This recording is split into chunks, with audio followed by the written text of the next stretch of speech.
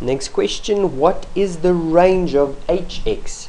And hx gives us a third to the power of negative x plus 2.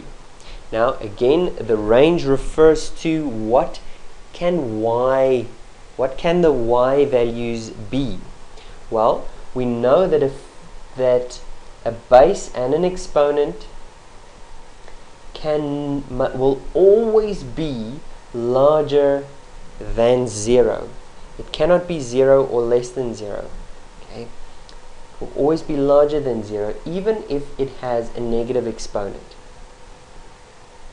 Now that's not hx. Hx also has a plus 2. So if we do that, that is larger than 0.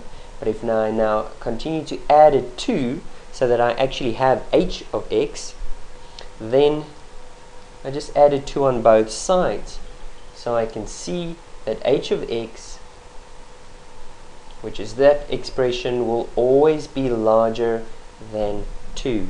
So the y values, remember hx represents the y values, will be larger than 2. Y will be larger than 2.